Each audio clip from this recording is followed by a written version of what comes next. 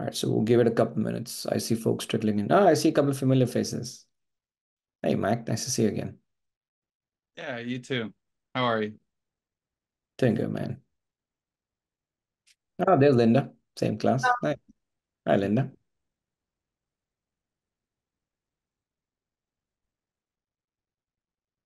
So we're just waiting. We'll give it maybe another minute or so. And if nobody shows, then it'll be a smaller crowd. I don't know, I assume there'll be a larger crowd today. End of the week, I guess. How's everybody doing? Okay, I'll take that as a great.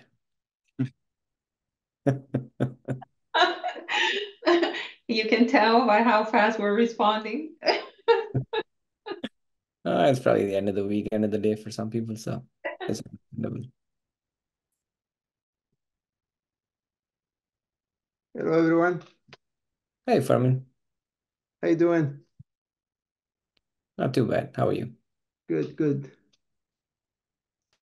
Well, my name is Akash. I used to do these office hours a while back, and then they got dropped off my calendar, and I've decided to kick them back in again. So it's a forum where we can just have a free-flowing agenda. There isn't a fixed way of doing this. You're welcome to stay as long as you want. You can leave whenever you want. This is just an hour or so, I think we have together, where I'm happy to answer any questions that might be top of mind for anybody. Like I said, there isn't a fixed agenda for this, so you're welcome to ask any kind of question. I guess within the realm of Agile and Scrum, I guess a post must have gone out to you folks that we're going to have Agile coach office hours. So my my professional experience is essentially grounded in various forms of Agile coaching and training. I have an engineering background, and I've worked in the tech space. Hi, somebody's kid wants to say hi. That's all right. I worked in the tech space for over 18 years now. Worked in a variety of roles. You can go to LinkedIn and look at my resume. It's kind of boring to talk about that stuff. But if people have questions around Agile, Scrum, then I've been doing this for a while. I'm happy to answer those questions. So you don't have to raise your hand or anything. You can just come off mute, yell out your question, and we can talk about that. And once we feel like the questions have died down, then we'll just end the call. Floor is open. So in What's up? terms of training, Akash, for example, I have taken the Scrum Masters and the product owners, and I used to work at a company where we did sort of Mhm. agile development. But so I started taking these courses because I want to enhance my skill sets. But now I'm wondering, when I look at the tracks in a Scrum Alliance, should I take the other product owner class? You know, the more advanced. I can remember what it's called. I think it's the advanced Mhm. class. Or the Scrum Master doesn't make sense. I mean, what can I do to enhance my skill sets in terms of, or should I just buy a book and read it? Would I get just as much? Yeah, I think that obviously it's a great question, and it kind of applies to, regardless of which role you're trying to specialize in, it applies to anything, I guess. There are always going to be certifications that you can get to, I guess, enrich your vocabulary on certain things and just expand your mindset about things. Scrum Alliance, all of their certifications are role-based. So, like you pointed out, they have a Scrum Master track, a Product Owner track, a Developer track. And then some of those advanced level certifications, they go further into like coaching and training, or practitioner level stuff. It's good to get those certifications. I got them, and it definitely, I'd say, opened doors for me from an interview standpoint.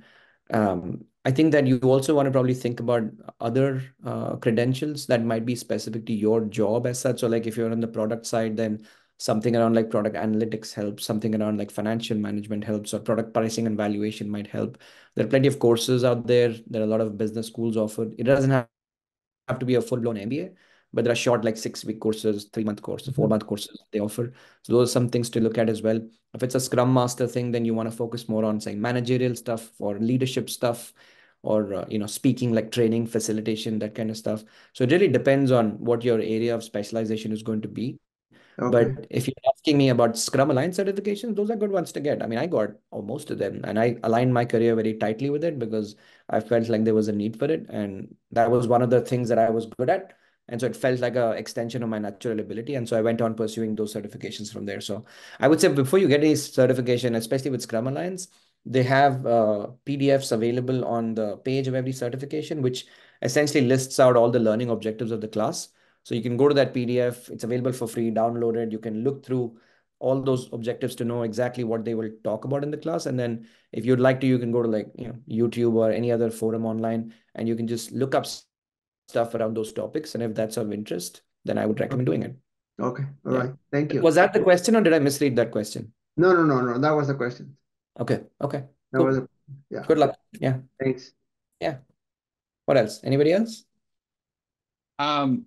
Yeah, I have one. So I am kind of pivoting right now in my career a little bit, just because I started in the music industry. The first 4 years of my career were in the music industry, and then the last 2 years of my career have been kind of as a music industry subject matter expert, slash like product consultant, with some roles in there of like what a PM or a PO might typically do. So some like competitive analysis, writing release notes, training materials, that type of thing. And so I'm looking for a new role right now, and I don't want to take that huge salary hit of going all the way back into the music industry. So I'm more like trying to angle myself for the tech side right now. And I'm curious whether you have any just career guidance on, how to, because I only have those 2 years of experience. It feels kind of like most of the jobs that I look at for a product owner or product manager require 3 years or 5 years of experience. And so it's kind of feels like I don't know what types of roles to apply for. So yeah, I guess that's sort of my question. Like, do you have any career guidance on that, or just kind of like what types of roles I might look for, or types of things I might want to get on my resume, certain certifications, if you think they're important specifically like for the job acquisition angle rather than just like Yeah. education.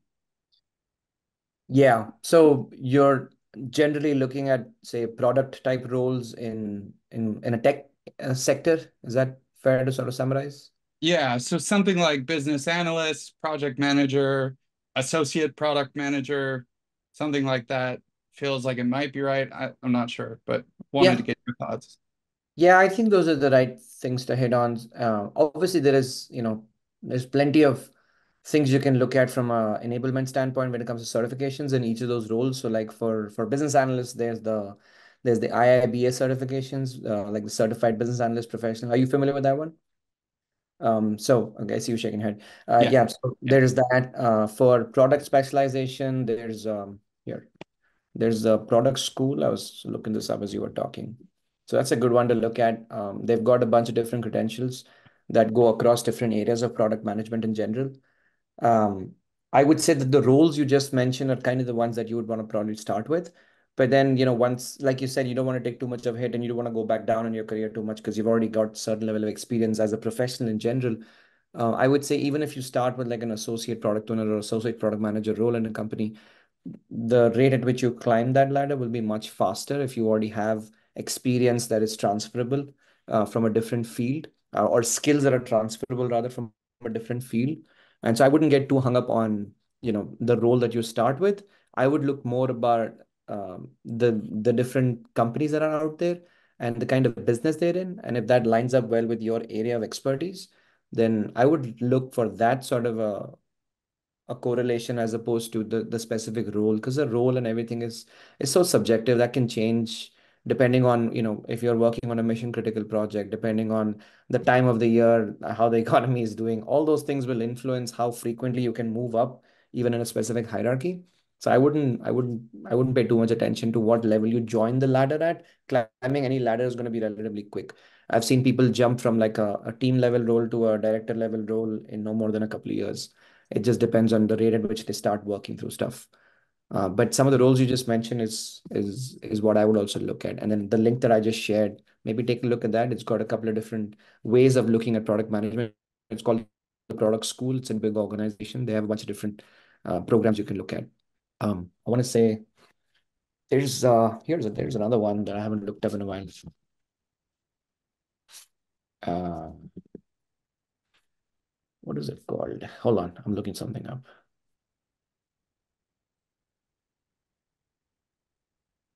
I guess they discontinued it. There was a certification called the NPDM, New Product Development Management, and I don't see any links pop up right now. So they must have discontinued that program. It was a certification that was popular a while back. But I'd say product school is a good one to look at. I've been seeing a lot of resumes that have that sort of stuff on them, especially from like product manager or associate product manager type roles. So that might be a good start, I'd say. Okay, awesome. Thank you. So just a follow-up question. When you say like don't get hung up on the role that I start with, um, do you mean kind of to not worry about like if it's a lower role, or do you also mean like in the other direction, don't worry about too much if it's like, you feel like it might be possible at some companies for me to go directly into a product manager role? Both. Yeah, I mean both. I mean that Okay. if you're getting a lower role, if you will, in a hierarchy, but it feels like there's potential to grow there, I would take it because that's what I would do if I were you. Or sometimes I would say if you feel like you see a director or a senior director level role that you feel like matches up really well with the skills that you're transferring over and the kind of stuff you've done, I would say apply because people are always looking for outsiders, as we call them, with people who don't have traditional experience in the same field but have the competency or are you have the potential to be able to grow into that role. So people are always looking to hire in those places as well. You don't know why the company is hiring who they are hiring. Sometimes they might be hiring because they just want somebody who thinks differently.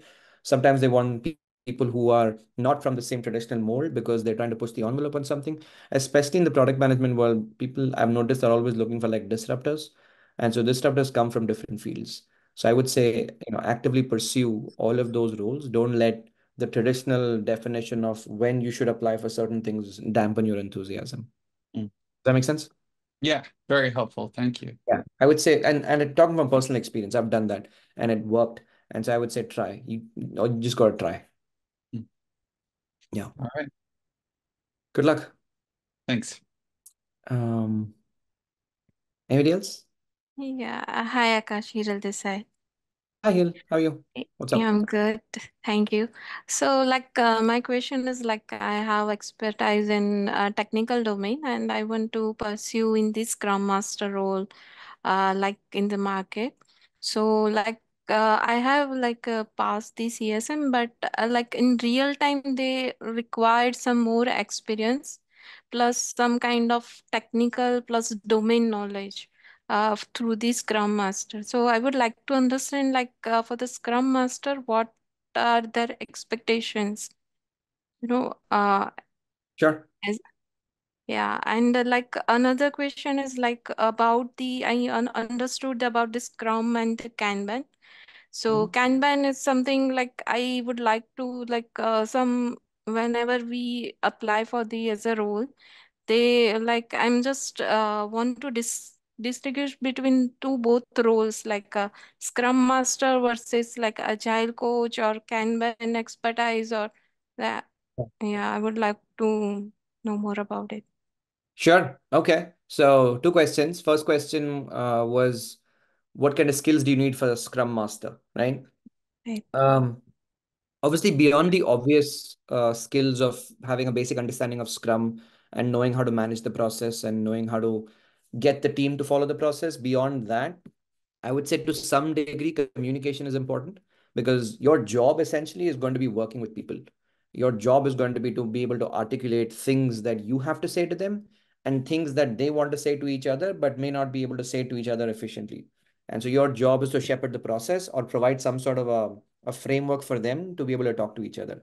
Because if you think about it, oftentimes people who come from the product side and people who come from the engineering side, they kind of speak two different languages. And Correct. sometimes those languages are not fully aligned with each other. And so if the language is not fully aligned with each other, they will need somebody who will shepherd through some sort of a process that can help them talk to each other. In Scrum, there could be different ways of doing that, like whether it's product backlog refinement or it's a collaborative sprint review, if you will, with the stakeholders, or it's a sprint planning session where people are talking to each other across the fence from the product and engineering standpoint. So there's that aspect to it. So communication is definitely important. Facilitation is also equally important. A lot of times people conflate communication and facilitation. They're not quite the same. Facilitation is where you're not really attached to the outcome of the conversation, but you're attached to the mechanics of the conversation, which means you want to make sure that people don't unnecessarily rat hole on things that they shouldn't.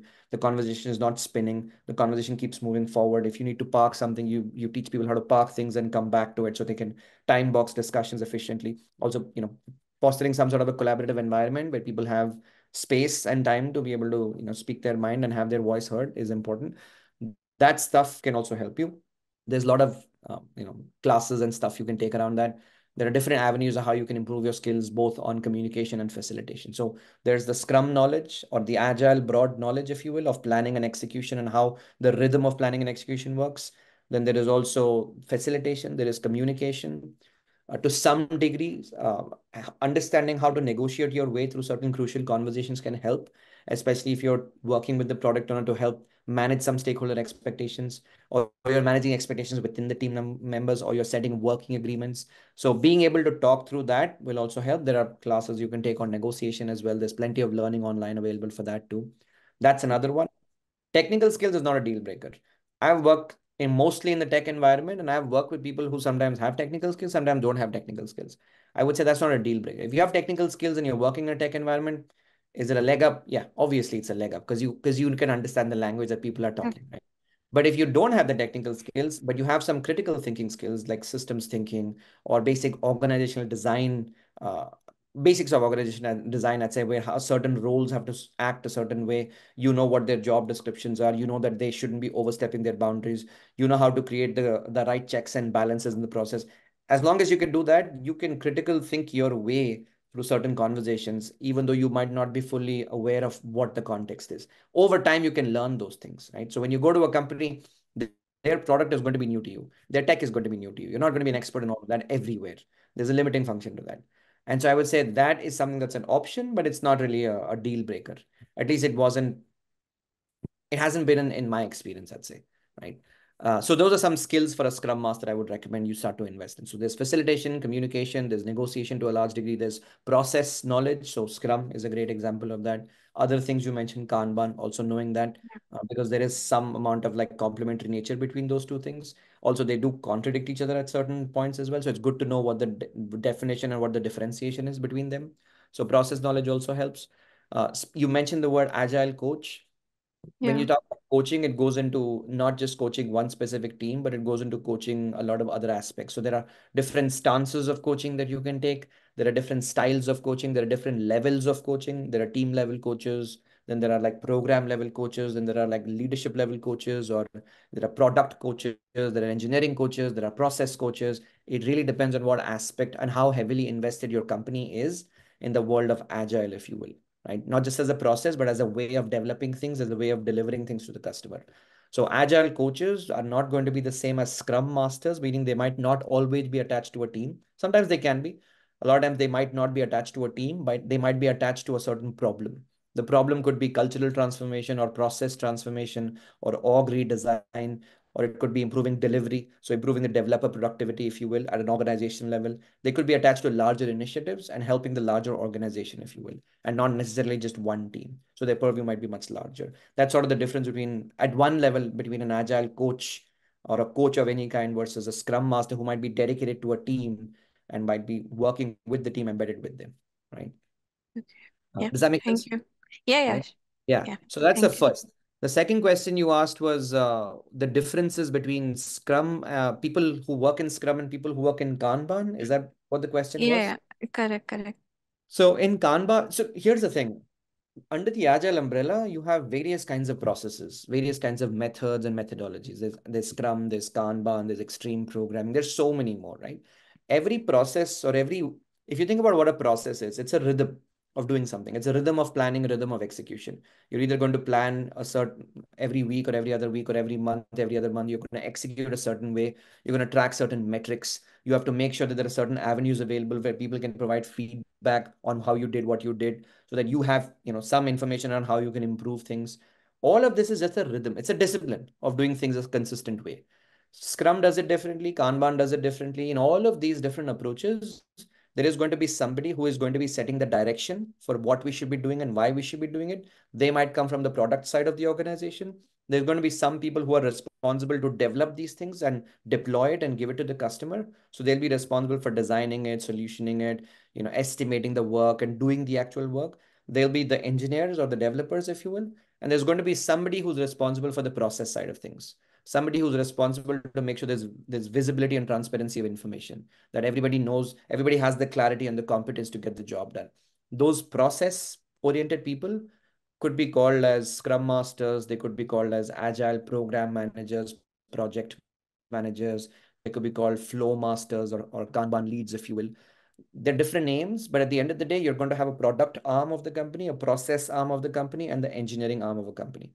And then each of these three arms will sort of break up and fan out into different things. So the product might include marketing, sales, pre-sales, biz ops. There could be a whole bunch of things. Then engineering could include architecture, design, modeling, operations, support, development. And then the process arm would be program management, portfolio management, process management, project management.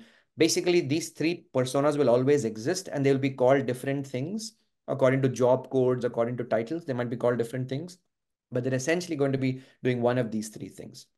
At least in my experience, these three people generally tend to be, you would want them to be three distinct roles.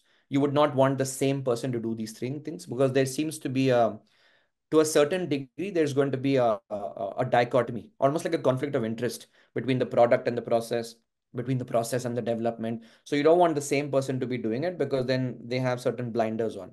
And so you want the right checks and balance. It's like the branches of the government, if you will, right?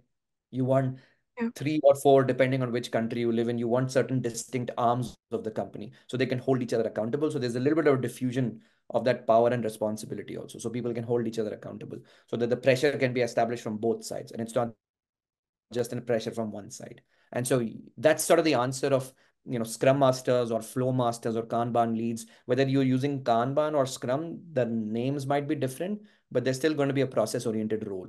And so you have to decide, in my opinion, you would want to decide which of the three roles you want to specialize in. Do you want to specialize in the product side of things? Do you want to specialize in the process side of things? Or do you want to specialize in the technical or the engineering side of things? And then you can decide which certifications to get, what specialization to get, what learning, what books to read and all that. Does that make sense? Yeah, sure. So think of it like. Yeah, thank you. Of course. Sally, thank you for waiting. Your hand is up. What's up? Hi, Akash. Hi. So today I have 3 questions. Okay. If you if you don't mind. So the first that's what this is about. Yes. So the first question is a pinpoint to me, and I think maybe other people on the call, they might share similar problem. If their organization is still adopting Agile. So my organization currently, I've been the only Scrum Master for the in-house development team.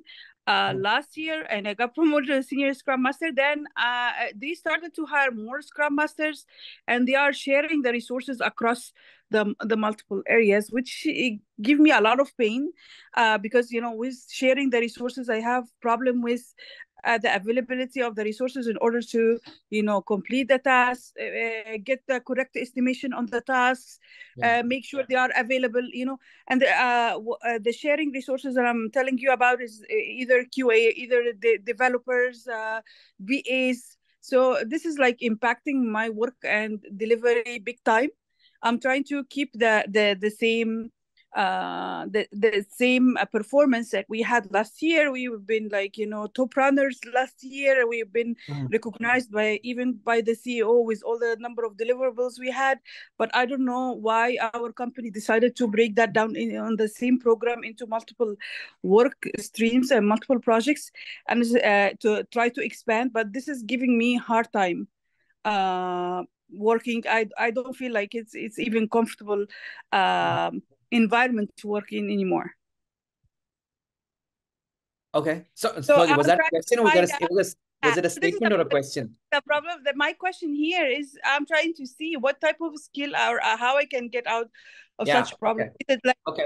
Fair enough. Is it a skill that I need to work on? I try to escalate times to my direct supervisors, my management teams, but doesn't like it's helping. So I need to find out what is a skill that I should be having as a Scrum Master or senior Scrum Master to have more control on the process. This is number two. If I want to use authority, what type of authority that I can use? Shall I reach out to the Agile coach that we have from different team that he can help me to educate my direct supervisors? What should I do? Yeah, it's a very good question, and I feel bad. I sympathize with your situation. Um, there's good news and bad news, right? The good news is that you're not the only one that's having this issue. There are a lot of companies having the same issue. So you can take some comfort in the fact that it's not a unique problem. It has existed for a while, and there are solutions available for it. The bad news is that a lot of what will need to be done is not going to be done just by you. It will have to be done by a group of people, right? So let me explain. Your problem, the way you described it, where you have like 5 people working on 5 different things and they're never really around to provide the estimation because they're always multitasking. I'm sure these people, if you talk to them, they're always burnt out because they have like 50 things going on in there. So they're not happy with the situation. Everybody's constantly pressed up. And because they're pressed for time, if you go ask them a question, they either don't respond or they get annoyed because they don't have the time to respond. So there's a lot of hostility, probably some negativity as well. So there's generally a negative environment, I would say, from that perspective. I'm sure you're probably seeing a version of that, right? I see you shaking your head. So this is what I'm trying to say here is right. Impact is right now is in the whole or on the whole team. It's not on me personally as Scrum Master, but because I'm the person with the authority here, I want to make sure my team is working properly and have been giving the workload that they should be working on. Yeah. So here are a couple of things that I would say could be your point of leverage.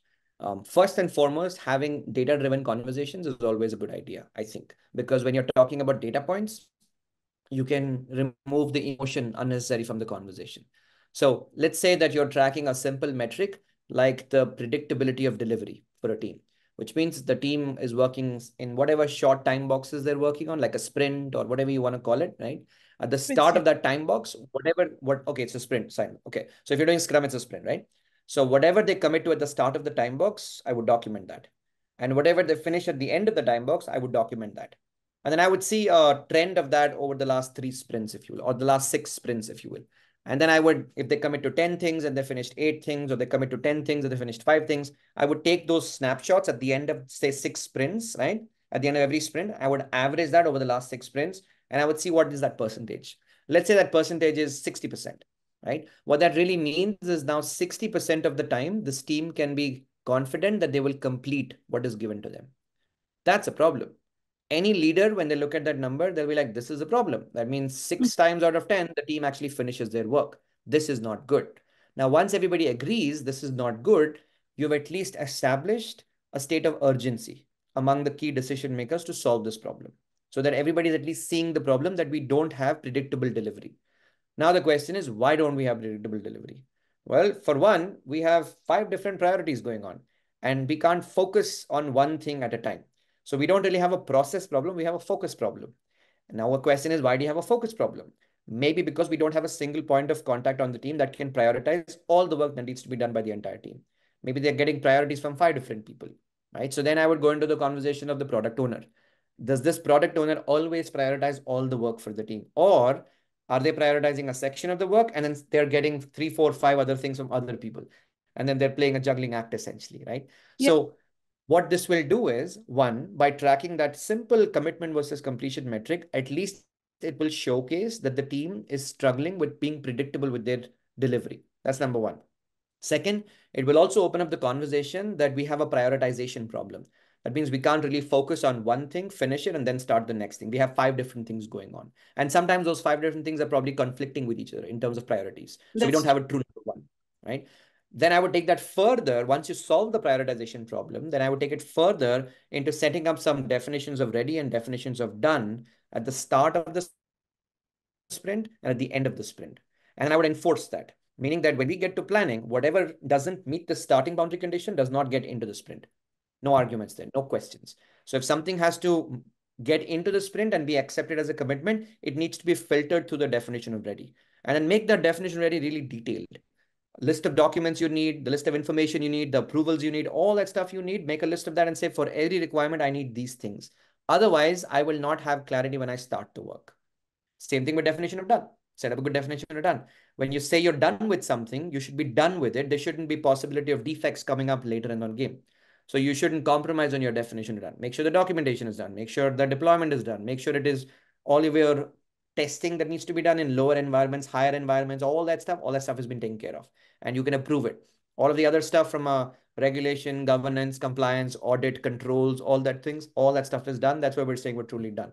So make sure you have good boundary conditions at the start of your planning window and at the end of your execution window. At least these things will immediately surface up a lot of noise you might have in your system. And then you can take that noise to the team manager or to the leader or even your agile coach and say, hey, boss, these are the things that we are struggling with. Because a lot of times, the reason why teams are not able to improve that I've noticed is they're not able to clearly articulate what the problem is. They have 15 problems, but they don't really know what the major problem is. So at least these things, these 3-4 things will help you articulate exactly what the root cause of the problem might be. Then you can start to further investigate in the future sprints also and start to tweak the process. But at least to begin with, having a backlog-centric approach, having one person making the decision on prioritization, having good boundary conditions at the start and at the end, these things, along with some basic metrics around tracking the predictability of delivery, tracking the quality of the delivery, those things can get you off to the races immediately. So start with these 4 things and everything else becomes sort of a sub-bullet underneath each of these 4 things, if you will. Does that make sense? Oh, yes, that's helpful. Thank you very much. So the follow-up question about the metrics, what type of metrics that I can utilize to help with the predictability and as you mentioned, quality of work? There could be a bunch. Like you could look at, first of all, predictability being a ratio between commitment versus completion. So how much work did you commit to, and divide, or rather, how much work did you finish in the numerator divided by how much work you committed to. So your completion versus commitment. That's like thing, but your speed of delivery, right? That shows predictability, if you will. Then you can take that a step further, and you can also look at over the course of the 5-6 sprints, how does that number weigh against the velocity variation? So velocity variation literally means, let's say you said you would do 10 things and you finished 5 things, your velocity is 5 because you could do 5 things. So you do like So velocity is approximation. rate of completion. No, Yeah. it's not an approximation. No. What I'm saying is that commitment versus completion, right? You're tracking that in tension with your velocity variation. Let me explain. So I hope commitment versus completion made sense, right? Basically commitment, how much did you commit to? How much did you complete? That's the ratio, right? Now put that aside for a second. You're comparing that number with your average velocity variation. So your velocity variation essentially means over the last 4 or 5 sprints, whatever number you're looking at, right? What was the actual amount of work that they finished? Did they finish 5 things, 15 things, 25 things, 30 things, 35 things? The reason why you're comparing those two numbers is, let's say tomorrow you go back to your team and you say, from today, we're going to be tracking this commitment versus completion, right? What they'll be looking at is making sure that that number stays 100%. That means if we say we would do 5 things, we have to finish 5 things. But what might happen over time is maybe the team's capacity is to do 15 things, but they only commit to 5 things because they want to make sure that that commitment versus completion gets to 100%. So if they commit to 5 things, they can finish 5 things, and then they can sneak in a bunch of things that might not be accounted for, right? But in that situation, what you will notice is their commitment versus completion, which is 5 against 5, is at 100%, but their velocity is 15. That doesn't make sense, right? Velocity can't be 15, but your commitment is 5. That means your forecasting ability or your commitment versus completion is out of sync with your velocity variation. But if the forecasting ability is in sync with the velocity variation, meaning you commit to 15 things and you finished 15 things and your velocity is consistently 15, then all the numbers are correlated with each other. So you can track these two numbers, right? Other than this, if you're a tech company, then you can look at a lot of tech metrics. Like there's DORA metrics, DORA. DORA stands for Development, Operations, Research, and Assessment. It's a set of about a couple of hundred metrics. Like you may have heard of concepts like DevOps, Development Operations, right? Yes. DevOps is one part of DORA. DORA has a lot more metrics in it. You can look it up online. They have a bunch of different metrics. These are some really good ones to start with, at least, let's say. Okay, good. All right. Yeah. That's I'll definitely will use that. The third question is about the right now I'm pursuing the RTE certification. So is this is a good progress on for senior Scrum Master to go the next level as RTE, or what is as like a career?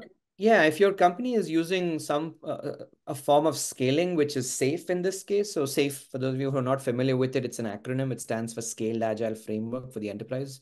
SAFe has, you can go to safe.com, I think it is their website. You can look at their web certifications they have. One of the certifications they have is called a Release Train Engineer, RTE certification, which they claim as sort of the Uber Scrum Master certification, where it's like a Scrum Master of Scrum Masters. So as you get to the program level, then you're looking at dependencies across teams. You're looking at coordination across teams, orchestrating delivery across teams.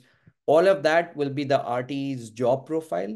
And so if that's something that you're pursuing in your company, then getting a certification will certainly help in that perspective, I would say. Yeah. But companies that are not using SAFe, they might not care about that stuff. So think twice before you decide to, get a certification, I'd say. Does that make sense? Yes. Thank you so much, Akash. Thank you for your time. Good luck. Yeah. Sheikh, question? Hi Akash, thanks for your time. Yeah, so basically, sorry, my my daughter is behind me, so you might hear some noise. Yeah, so basically, my question is, I'm a Scrum Master for the last 3 to 4 years, and I'm in the pathway of becoming an Agile coach. So I just wanted to understand from you, what is the learning path for an Agile coach, and what are the books that I need to refer to? What are the certifications that I have to go to? So right now I'm a certified Scrum Master as well as a Safe Scrum Master certified. These are two certifications I have. And in terms of the job, it's like, my company is a purely like, EPO driven company, like, enterprise program office. So they're mostly, so they're mostly like traditionally waterfall driven. So only my team, like I'm working on a product which is like completely agile, because it's a new product in the entire Canadian market. So they wanted to try agile, and that's the reason they hired me as a Scrum Master. And I'm this entire portfolio we are planning, we are practicing agile. So still, like it's only Scrum is what we are following here. After I came, we are just started practicing Scrum. At the same time, we are just planning to implement few of the. Sorry about that. So we are planning to bring in few of the safe principles, like PI planning, quarterly planning, and then so we are doing that as well. So I just wanted to know, what is my pathway to become an agile coach? Yeah. So here are a couple of things I would recommend you look at. Here, I'll put in the chat. Those are some topics that I would recommend you start looking at, and you can look up, books and certifications and classes and all those things. Basically, systems thinking to start with, I would say, will just help you understand how complicated systems work and how large scale systems work, regardless of what the tech stack is, regardless of what the domain is. But it just shows you how the interrelationships between things work, and how sometimes when you, as an agile coach, when you're making certain recommendations or you're asking certain questions, how you want to look at not just one, but sort of a multivariate solution for things, or you want to look at multiple patterns, multiple variables of things before you can make any recommendations. So systems thinking is a good concept to start with. The next one I would say is problem domain analysis, which is understanding domains of problems or analyzing domains of problems before you start to decide when to use Scrum, when to use Kanban, when to use XP, when to use different processes. How do you make sense of that? So for that, you can look at Kinevin models or OODA loops. These are public facing models that are available online. You can Google information about them, but this will give you a better understanding of, when is it the right time to use Scrum? When is the right time to use any kind of an agile practice or a waterfall practice or a phase program planning practice? So all of these helping just understanding the applicability of different processes to the kind of problem you're solving, like whether it's, SAP implementation versus ERP versus data migration versus non-tech projects. These models can help you make sense of those decisions, right? The third one I would say is organizational change.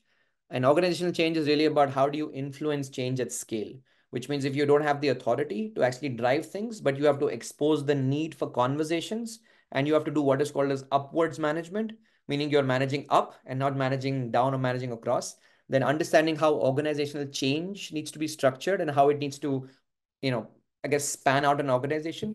That will be a good start. Quarters change model is a 8-step model that helps you understand how to influence change at scale. These are some skills that you would generally see agile coaches have, because mainly agile coaches are going to be working all across the hierarchy of an organization, trying to influence change at different places. So you need to learn, in my opinion, you need to learn how to talk to all of these different people, not just different personas, but different levels of the organization. So the way you talk to an executive is going to be very different than the way you talk to an engineer, right, who is working in one team. And so understanding the economy of those words and the arrangement of those words and what sequencing of all of that and your clarity of thought around that, Cortex change model can help you with that. Those are some basic skills I would say start to look at. And then beyond that, coaching is such a vast field. You can look at different organizations out there. Scrum Alliance has a bunch of coaching certifications and classes. I see Agile has a bunch as well. There are a bunch of people out there you can follow in both of these organizations that provide a lot of information around coaching. But I would say that at least how I did it was I didn't formally focus on coaching. I first focused on building subject matter expertise around some broader concepts, how systems work, how change management works, how human nature at scale works, and then having some subject matter expertise in your own field. Like I'm an engineer, so most of my background is tech, and then I combine that with some management in tech, and I combine that with some process management in tech, and it creates a nice little Venn diagram of different things. So I would say start with that and just apply to a job and become an agile coach and start working with one or two teams. Gradually, everything else you sort of learn on the job. Right? Thank you, Akash. Yeah, of course. Good luck. I don't know who was first. I think Yuvraj was probably first. Yuvraj, go ahead. Hey Akash, thanks for this session. Firstly, Problem. just a quick question, Yeah. or a quick, can you able to share your experience about, a time where you had to deal with some conflicts, like a conflict resolution, um, you know, at an enterprise level, or at a larger level? And the teams as a scrum master, so you do deal with the conflicts, but when you are exposed to lead teams of teams or at a higher level, like from senior directors level, are Sure. there any experiences that you would like to share with us all? Yeah. So I work at a company called Salesforce in my regular job, Monday to Friday as a senior director. I can't talk about specific things there, but I'll talk in general terms. Just as a middle sort of leader in a large organization, what kinds of things I've faced. And this is not just true at my current job, but in general, I'd say even back in the day when I was in consulting. A lot of times when I was dealing with executives or senior leaders, it was mostly around explaining what is in it for them and why they should invest in something.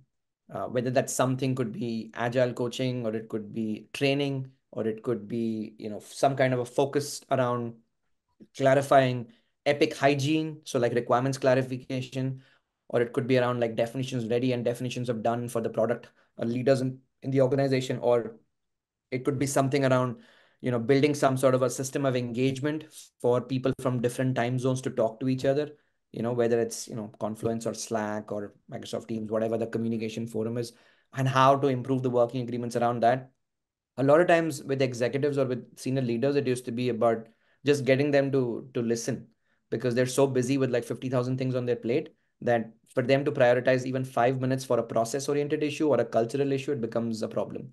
It becomes they don't have the lot of attention span for that, because they've got in their view it's much more pressing challenges exist in their world. So what I started to do was starting with some kind of a data point.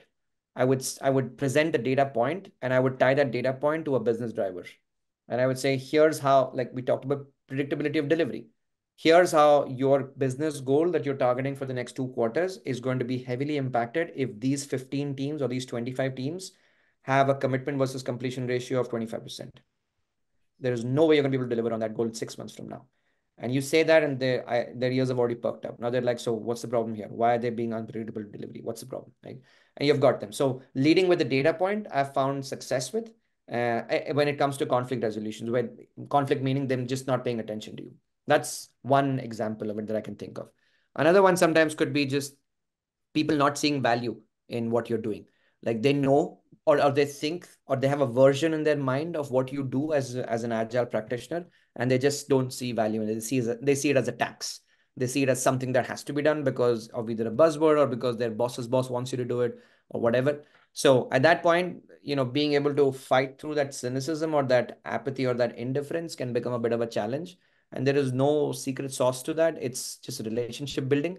And so a lot of times what I do is I don't focus on my agenda, I focus on their agenda. So I don't talk about agile with them. I only talk about what their problems are. So I ask them, how can I help you? Forget about what I do in this company. If I was a resource at your disposal, where would you put me? What can you give me to solve? And then they would say something like, well, my data hygiene is really bad in this tool. Or they would say that these teams are not able to collaborate effectively, or these teams are not able to plan effectively, or these teams are not able to work together at a release level effectively. So release planning essentially, or long range planning. Can you help me with some of that stuff, right? And then I would get in there and I would work with the program managers. I would work with the team managers, whether it's an engineering manager or the actual teams. And I would go and solve a couple of those problems. Solving a couple of those problems would give me some currency with them. And I would come back and say, boss, we solved that, and here's the benefit of that. And they would be like, okay, well, great. I have another problem for you. And so at that point, then I would say, well, I can solve that for you. I also happen to notice these two things as I was doing the previous thing. Do you think that's a problem? And then that would open up the conversation around something else. And then that would gradually, build a bit of trust between us. So trust with leaders, especially above me, I have found it can be as a result of incremental sort of deposits of predictable behavior. And so if you are valuable to them, if you are useful to them, they will come back to you, they will keep depending on you. And then gradually you can earn their trust. And then from there on, you can start to gradually influence their thinking with your agenda also. But you have to start with what's in it for them. These are sort of two super high level examples. Outside of this, when it comes to like either teams or even like managers, middle manager level, sometimes it can be about division of labor, like who's supposed to do what. Sometimes it can be not having clarity around that. Sometimes people just not getting along with each other because either they're just talking at each other, they're not talking to each other. So having some working agreements and reminding everybody that we're all on the same team here at the end of the day, right? So you might have your own agenda, but the larger picture is if I don't do my bit, you don't get to finish your bit either. So both of us have to align on this. So basic mechanics around making sure the what and the why is clear, the how can be negotiated gradually, how is a function usually of constraints. Those kinds of things I've found as sort of examples of conflict resolution. Does that feel close to the ballpark of what you were expecting, or Yeah, would you that's look? a well thought answer, I guess. First drawing the attention and then build up on the trust, and then to it's more like an negotiating your way of Yeah, using trust. sometimes you got to sing for your supper. There's no other way. And you got to dance to that. And that's just the constant thing that you have to do at every level. It doesn't matter what level of the organization you're at. The sooner you can get through that, I think sometimes you can build some trust and some credibility with people. So there are different ways of doing that, but it's going to be some version of that conversation. What's in it for me, basically. Yeah. As sad Can as I that is to say, but that a lot of nature of the conversation is like that. Beautiful. Can I ask you another follow-up question Yeah, if you have time? sure. What would you term as an effective retrospective session?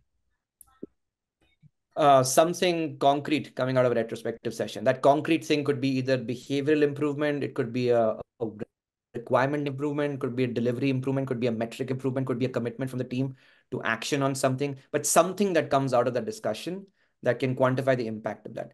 Like the discussion, the end result of the discussion can't be, yeah, we talked about stuff. Right? Got to be Yeah. something. What did you talk about? What was the thing that didn't work well that you have a plan for the next time? And maybe you don't have a lot. Maybe it's just one simple tweak. It could be as simple as, we're going to have a fixed agenda for this meeting the next time. Not retrospective, but any meeting you're talking about. But we'll make sure there's a fixed agenda. If there's no agenda, we will not waste our time talking about things. So something like that. Right. I think something concrete that comes out of it. Whatever that I do, if I create any safer environment, I don't know if it is with me or is with the team. Even if I create a safer environment or have a scheduled one-to-one, or give them the comfort that they can able to speak their mind, still I feel like certain bunch of people doesn't contribute a lot in the retrospective, and I can't get much out of them. Is there any Okay. way or method Yeah. that Do you have a sense of why? If you had to guess, why do you think that is? Yeah, I really don't understand why, because I had a one-on-one session with them as well, and they say like we don't have anything to say. Okay, great. And so sometimes people don't have a lot of creative juices flowing, so they might need nudges. So a good way to nudge them is by looking at data. Yeah. Like I mentioned, the whole idea of predictability of delivery, right? If the predictability of delivery is really low, that's a good talking point. Let's talk about that. I'm sure as you went through the sprint, there would have been something that happened that was a surprise. Either something got thrown in at the last minute, or people had some late realizations, or something went wrong. Something would have happened. Some event would have happened in the sprint that warrants a deeper conversation. I would talk about that. I would say, what does everybody think about that? Like if that happened again, how can we react to that better? Sometimes I've noticed that just asking an open-ended question puts too much pressure on people, and they kind of get phased that they're not really sure what to talk about. So you want to nudge and guide the conversation and maybe compartmentalize into certain things. So talk small, right? Let's not talk about big things. Let's talk about one simple thing that happened this sprint that we can change and get everybody's views on that, and then fix a plan on that, pick an action item. Hopefully somebody signs up for it, or a bunch of people sign up for it, and you track it. Next time when it happens and people are able to react better to it, reward them in some way. That reward can be anything that the team manager is willing to do. Nice. Thank you. Rewards are good in some form, I'd say. Any kind, it depends. Rewards can change, but some kind of reward is always good. It can't always be stick. Sometimes it's a carrot also. But good luck. Check out a website called funretrospectives.com. It's got a bunch I've of been using that. I've been yeah, using fun retrospectives before. That's a good one. Yeah. In addition to that, I've noticed that there are a couple of other websites that also have some retro stuff, like ideaboards.com also has a bunch of retrospective items, so you can take a Are look you at that. working closely with me, because these two were our enterprise, go-tos, idea boards or fun retrospectives? There are only so many websites out there, so they keep circling around in the same community, man. Yeah, and these are the free versions, right? So everywhere it's there. Yeah. Good luck. Thanks. Let's see. Oh, Supriya. Hi, nice to see you again. Hi, how are you? Okay, so I have two questions. The first question is, I came from a large organization where I worked on a lot of products, and it was like a sales-facing product. So there was a lot of development and a lot of projects, and the capex, everything was large scale. I mean, cannot even think about it. So a billion-dollar company. Then I moved to US. I went into Splunk. So from a sales customer focus org, I shifted to IT org, IT TPM. There was no concept of product managers in India. I was the technical program manager, kind of, created the whole life cycle for customers, products, applications. You talk about it. When I moved back, the most applicable job application it looked like was like IT TPM. When I went to it, the IT TPM is basically a backend team which works on, getting the systems. It's basically data migrations, getting the platforms up and all. There's nothing customer focus. So the development life cycle or nothing cool projects I would just say about. From Splunk, I moved to the same IT TPM in Intap, which is just recent, which is very, very small company. I want to move to a product org, very customer focused, where the development, the interaction also, you do a lot of developments.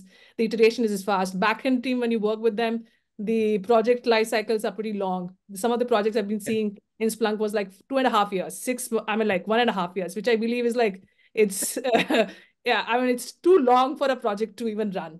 So I want to move from, IT TPM to a TPM or a more product manager role towards customer facing org.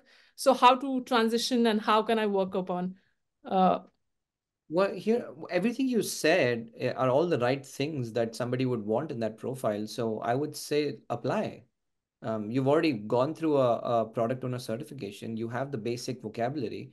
You've got the experience, it sounds like, of creating, PDLCs and life cycles, like you said. So you have an idea of what the activities are. You know what the sequencing of those things are. You've worked in some capacity where you've prioritized long range plans or roadmaps, if you will.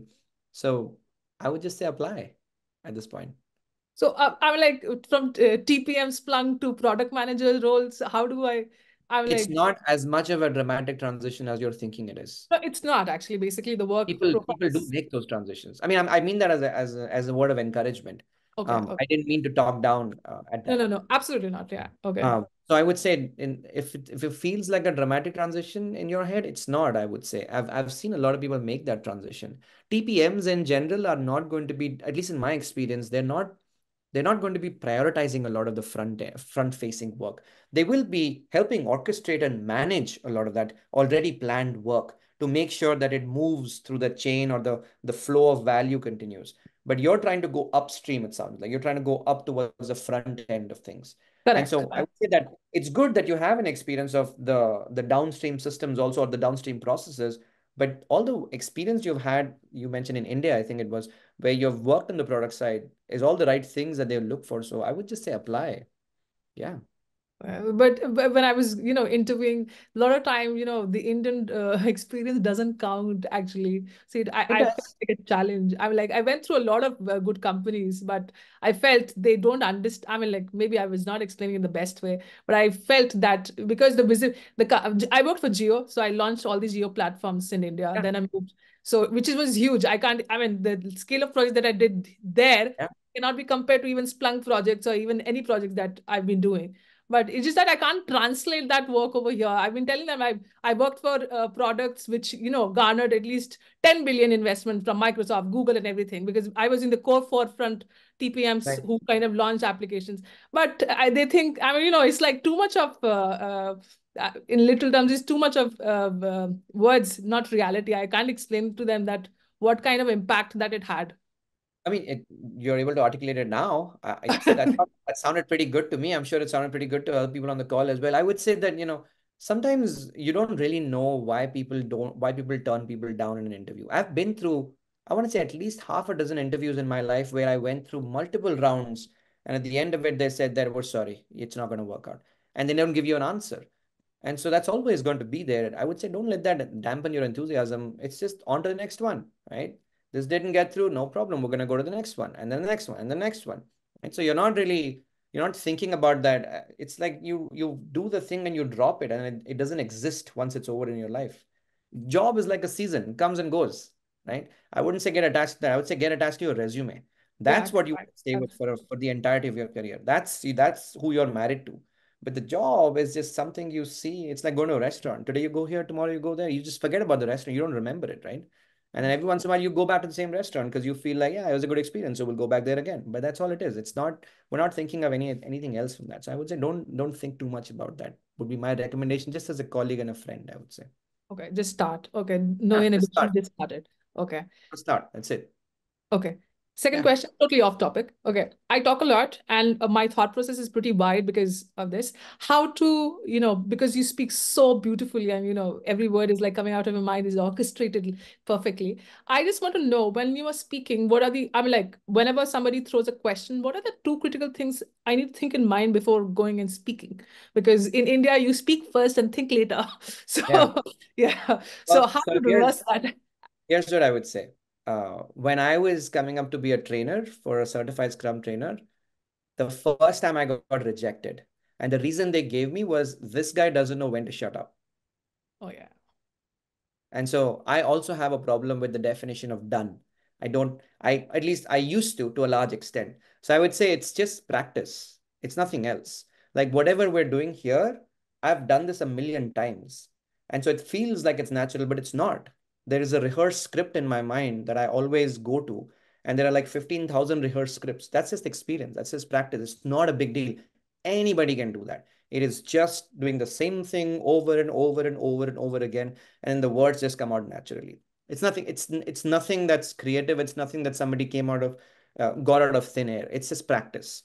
The things that I did do that helped me, though, I can share that. Yeah. I mentioned this in the You class did. also. Yeah. I've applied to it. Yes, I Yeah, have. I But it's think just that I feel the life cycle is too long and I need to accelerate faster, maybe. and my wife just walked by, and if she would have heard that comment you just made, that everything comes out of my mouth that is perfectly orchestrated, she would be laughing, rolling on the floor right now. And so, I'd say that I've gone through the version of everybody's journey, which is I would ramble a lot, and then eventually you get to a point where you practice enough that you understand when to talk, when not to. Some of the things that helped me was being very intentional about what I'm going to say. And the way I was able to learn that was on stage doing long form improv. Yeah, It really helped. Going on stage, because I don't know how many of you are familiar with long form improv, but it's basically you showing up with a troupe of people on stage with no preparation. And you just basically look at the audience and ask them for a word. And let's say somebody says banana, then in like 5 seconds, you and your troupe have, to come up with some sort of a comedic engaging skit for the next 2 to 3 minutes on the word banana. So that teaches you a few things. It teaches you first to think on your feet, right? Second, it teaches you not to ramble. Because if you don't have something intelligent, something funny to say in that situation, obviously that's a dramatic situation. So if you don't have something interesting and engaging to say, you just don't say anything. You wait for somebody else to say something. So what that teaches you is to learn to be comfortable in that awkward silence, which in your mind feels like forever, but it's not. It's just a few seconds, right? The audience only sees it as a few seconds, but you see it as forever because you're the only one standing on stage and the lights are on you and you're like, oh shit, the whole world has stopped and everybody's looking at me. It's not. Everybody's probably looking at their mobile phone or maybe just wondering something else, or maybe they had a bad day. They're thinking about that stuff. They're not thinking about you. So we make a mountain out of this molehill in our heads when we are presenting in front of people. The same thing happens when you go speak for 5 minutes at a town hall or a company all hands, and you feel like the whole company is watching you. They're not. Maybe 10% of those people are watching you. It's an opportunity for you to get everybody to watch you though. And so if you're able to compose yourself, then yes, you've got them. And now they're really listening to you, but now you're already in the groove because now you're controlling the pace of the conversation.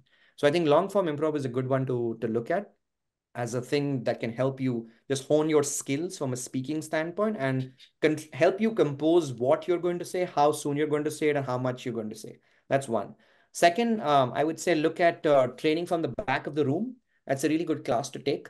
Although it has nothing to do with Agile or Scrum or any of that stuff, but it has a lot to do with just general speaking and facilitation and composing yourself. Oh, sorry, I'll give it to you. Yeah, somebody said put in the. So here, long form improv. So improvisational comedy, essentially, that's a good one to look at in whichever city you live in. And then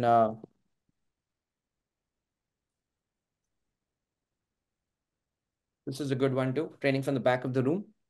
And then over that, I would say in general, if you want to get better at speaking, it's like anything else. You have to practice it. And so start going to present at user groups or conferences, whether they're smaller conferences or larger conferences. If you feel like it's too overwhelming, then partner with people. And there are always speakers out there who are looking to go and present. So you can, if you have a topic in mind, you can find somebody who's talking about something similar online and reach out to them, cold call and say, hey, I noticed you're also pretty passionate about this stuff. I want to talk about this stuff too. There's this conference coming up. Would you like to co-present? And then you already have a buddy. They'll be like, yeah, let's go. Let's do it. And you get on a Zoom call with them, get to know them, present with them. If you like it, continue doing that stuff. So as you do that, you will build more networking, more connections, and one thing leads to another. But the best way I have found to get better at the thing that you want to get better at is just by doing it. You just got to do it. It's like, how do you get up early in the morning? You wake up early in the morning. That's it. There is no like 5 things, 6 things. Just do it. That's it. Just start. And that's the best way I would say. So get over my inhibition and just do it. Both of them. Yeah. Just get over it. That's it. And just remember, you're the only one that has that. Other people are not thinking that about you. Like I'm sure when you started talking, there were at least a couple of people thinking, wow, she's really well spoken right here. But in your mind, you're making a mountain all of that. I wouldn't worry about that. Just start. That's it. Just start. Thank you for the motivation. Yeah. Thank you. And if you want to present at any of the Scrum or the Agile conferences that are coming up, reach out to me. I'm always thinking of doing those things. I don't get a lot of time, but if it works out, then either I'll go present with you, or there'll be other people I can connect you to. And there will be plenty of people who are always interested in doing these things. So you can always find somebody who's responsible, who's interested in it. Okay.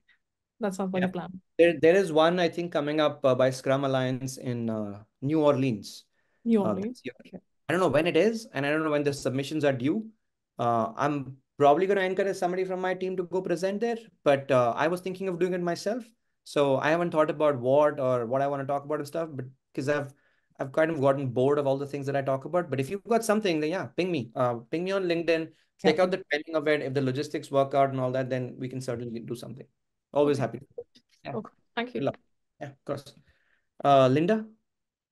2 questions. One, you made reference earlier when you were talking about organizational change, I think, to an eight-step process. What was the name of that? Here.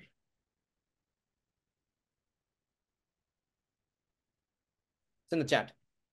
Cotter's Change Model by John Cotter. Okay. This is also in your resource repository in the workbook, as I remember you took my class, and in the workbook, last couple of pages, it's mentioned there. You can look it up. Okay, cool. The other question is general. So I'm transitioning in looking for my next role. Nice. And I'm in the Seattle area. So do you have any recommendations as to networking besides LinkedIn? Is there anything, Yeah. any activities or any where I can actually go meet people and, try to network? Yeah, absolutely. Hold on. And this is for product sort of oriented groups or in general? So in general, so my background is actually, I was driving transformation. So I was actually managing portfolios. I have an engineering background, but then I went into, finance and business transformation stuff. So I have a diverse background, so I'm open to whatever. So just looking for Sure. professionals. Sure. Okay. So I put three in the chat. The first is scrumalliance.org, and second is Agile Alliance, and the third is Lifograph. Scrum Alliance and Agile Alliance have user groups, and these user groups are either product specific user groups or like Scrum specific user groups or engineering specific user groups. So you can look up your area and you can filter by location, filter by time zones and all that stuff.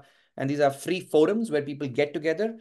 And sometimes it's like a 90-minute get together where first 30 minutes there's going to be networking. The next 30 minutes, there's going to be somebody presenting something from their company or some kind of a pitch that they're making. Then the last 30 minutes is like Q&A and things like that. So you meet a lot of people here who are in the similar field of life in terms of work. And sometimes you even meet like headhunters and people who are looking for jobs, people who are looking to hire people. It's like a mini conference that happens in a lot of different locations around the world. And it's free. You don't have to pay anything. So you can look at those. Then Lifograph is a specific professional networking group for product people. So this you can find on meetup.com. You can register for it in your area. And then they have a lot of these venture capitalists come in and assess new ideas. And sometimes if they like it, these are like these angel investor type folks who will like give $150,000 of capital seed money for like 25% equity in some new cupcake joint that somebody's trying to establish in downtown Seattle or something like that, right? So you get to see how these things happen. It's sort of a low scale version of the television show Shark Tank. Oh If yeah. you've ever seen that, right? So if you want to see low scale, like the real low scale version of that's happening in the world, that's a really good group to join. Oh, okay. So Okay. these are some good professional networking groups, I'd say. Thank you. Okay, of course. Good luck. I got one more. Uche?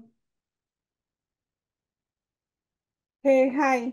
So I have this interview coming up. It's a business analyst position. However, I would also have to perform the roles of a scrum master as well.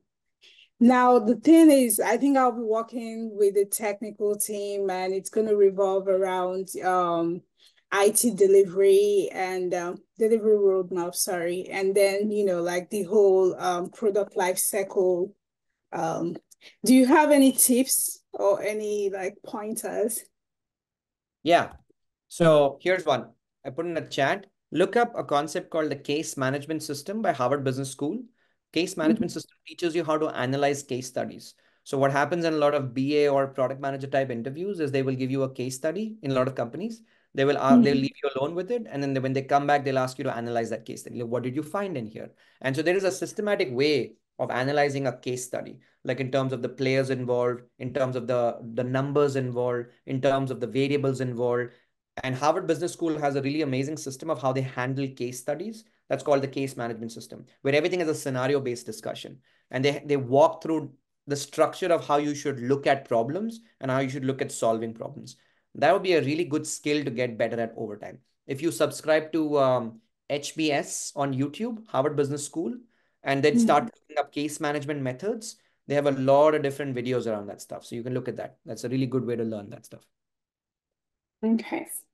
Yeah, that should help you with your interview for sure, I would say. And then in general, outside of that, look up this company, Bain and Company. Go to their website. I think it's bainandcompany.co or something like that. You can find them online. Go to their website, and then on their website, there's a specific tab where they have partners at Bain who have given like these 5-minute videos, 10-minute videos, giving excerpts from previous client engagements. So they talk about how they used case management methods to solve certain problems. That shows you a way of how you want to approach certain things. So that's a good sort of dovetail in terms of a real world set of resources or set of real world examples of how to use the case management system that you just learned. Okay. Sort of make it real for you, you know. Yeah. Thank you. Of course. Good luck. Thanks. Yeah, no problem. I think Alexander asked the question in chat. Sorry, I missed that, Alexander. I just saw it. So in your experience, what agile framework is better for outsourcing company? In my work, always feels confusing most of the time when we try to put BAU tasks. There isn't one that I would say is sort of a gold standard for outsourcing in general. Outsourcing is a way of working, Alexander, in my experience. What I will say though, when you're looking at BAU, like business as usual tasks, which don't have a lot of planning as such, but are more operational in nature, then something like Scrum might not be a great fit for that because Scrum requires you to plan a certain way. So maybe try to look at something that's a little more leaner, like Kanban maybe, which can help you just set up a pipeline and you can kind of just keep feeding in work through that because it's more templatized, it's more operational. There isn't a lot of planning required. That's why in Kanban, you have things like classes of service. Classes of service are like swim lanes of work. So, and just imagine like a multiple swim lane, if you will, where each class of service is a kind of work and each swim lane will have its own limit to how many things you can do in parallel, which in Kanban is called as a work in process limit, as in how many things are allowed to go in parallel in that swim lane so that you avoid bottleneck and you maintain continuous flow. So maybe Kanban is a good one to look at for that as a resource. You can look at, oh, sorry, I missed Lean Kanban University. It's a really good website that has a lot of information around how to manage business as usual type projects. Other than that, I would say a really good book.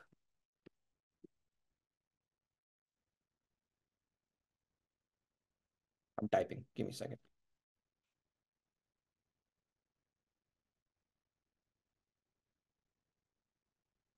That's a really good book. I just put in the chat around, especially like business as usual kind of projects. It's called Complex Infrastructure Projects by Anthony Holmes.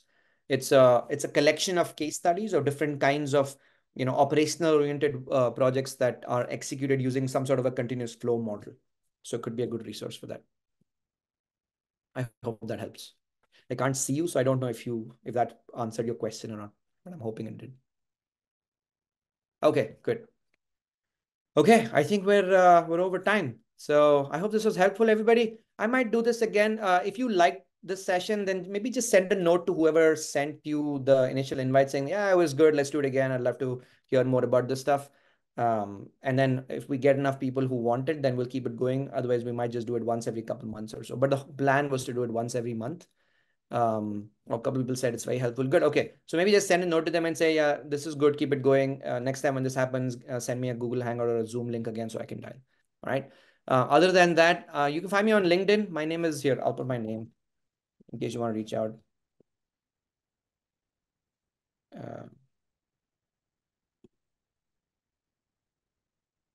My name is Akash Srinivasan. It's on my Zoom thing too, I guess, if you hadn't noticed it.